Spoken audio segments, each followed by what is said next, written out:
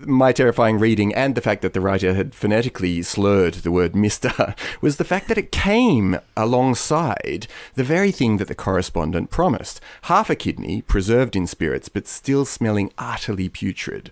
Okay, I mean, if you got a bit lost in the florid language there, let me just hammer home to you what happened on this day. Bloke got sent half a kidney in the post, right? Just, I mean, leave aside all the other details about who sent it, why was it there. Half a kidney got sent to a man on this day. That is why we're commemorating this. It was a shocker then, it's a shocker now. Half a verifiably human kidney.